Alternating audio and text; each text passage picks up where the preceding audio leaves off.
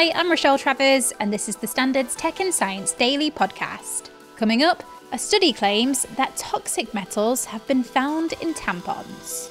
Now, let's get into it. The most complete dinosaur in a century has been unearthed in the Isle of Wight, and analysis has found it's a new species that roamed the Earth around 125 million years ago.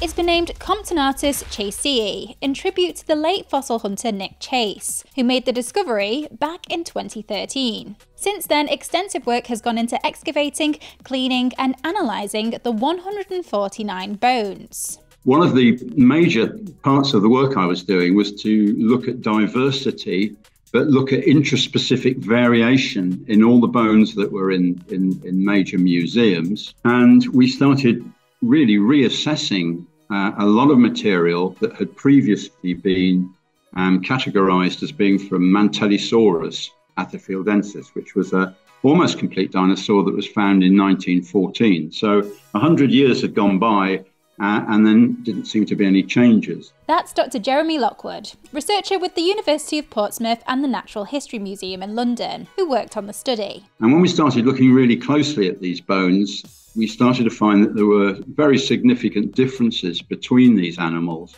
and Mantellisaurus atherfieldensis.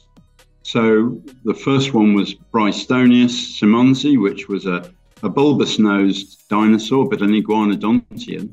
And more recently, we're publishing on Comptonatus chasei, which has also got very distinct differences between Mantellisaurus. Comptonatus chasei belongs to a group of herbivorous dinosaurs known as iguanodontians, which are large, bulky creatures that are often described as the cows of the Cretaceous period, which was around 145 to 66 million years ago. Dr. Lockwood says that getting so much of one creature at once is incredibly significant for the scientific community. Most dinosaurs that are described are from quite fragmentary material. So there's a lot of iguanodontians described around the world, but some of them are based on, a jaw or just a very few bones.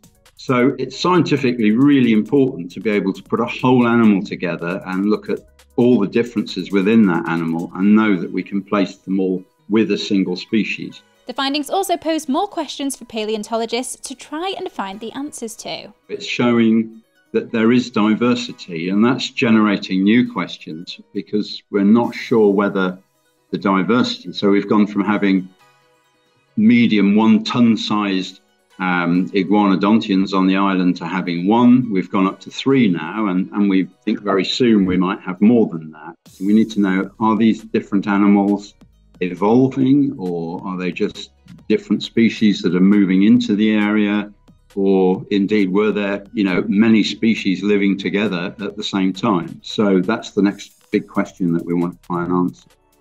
Now 6, 5, 4, 3, 2, 1, top. Allumage 2 ESR, décollage.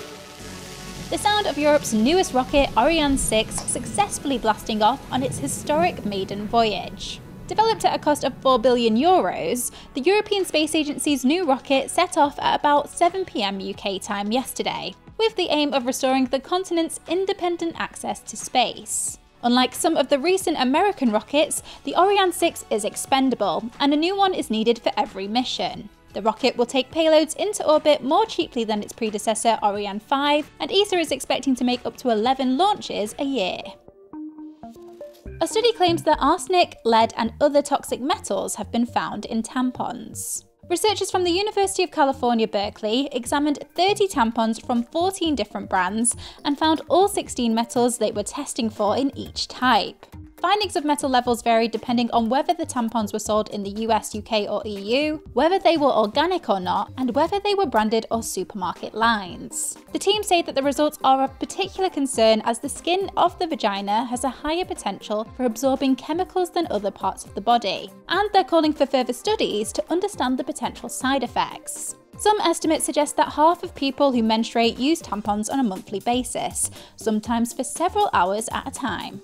Let's go to the ads. Coming up, move over Miss Congeniality. The first Miss AI has been crowned.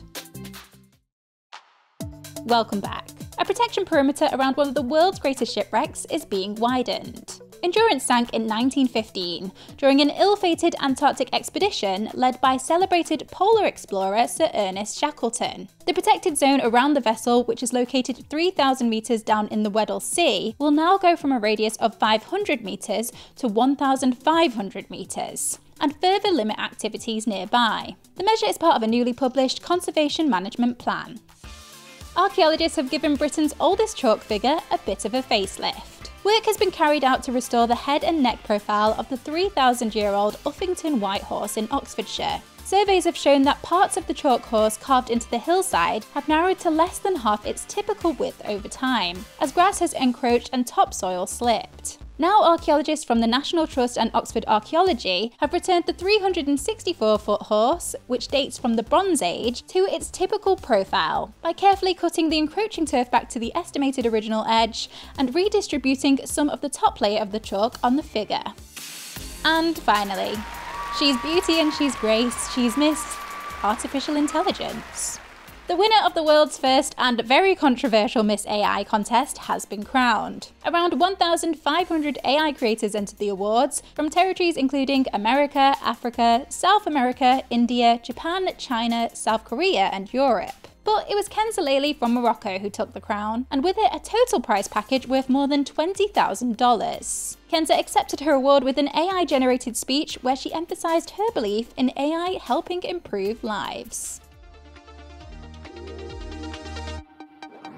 You're up to date. Come back at 4 PM for the Standard podcast for all the latest news and analysis. Tech and Science Daily will be back tomorrow at 1 PM. See you then.